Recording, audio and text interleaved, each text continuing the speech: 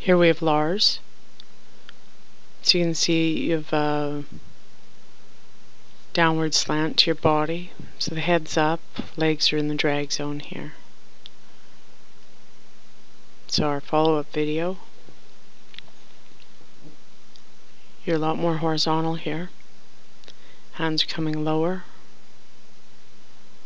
I'd like to see them pause out front for that glide, which will allow you to kick less. So if you actually get used to getting over, keep the hand down, kick and close those legs for the glide, you're going to be doing a lot less work.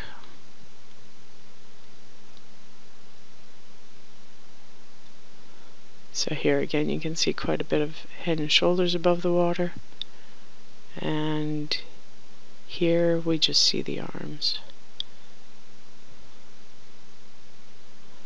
So we need to work on a slightly cleaner entry here so that we're not pushing as much water forward.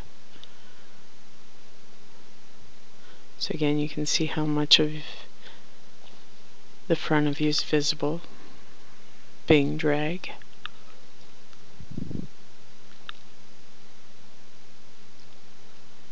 And in our updated video you can see that you're pretty streamlined here. Everything seems to go in behind the head and the shoulders. So very little drag.